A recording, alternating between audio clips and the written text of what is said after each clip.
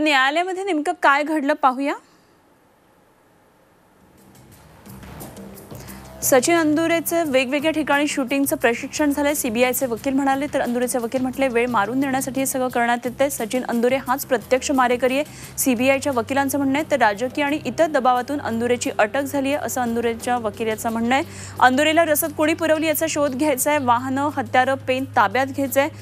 तर अंदुरेचे वकील म्हणतात 20 ऑगस्ट आधी काहीतरी केलंय हे दाखवायचंय।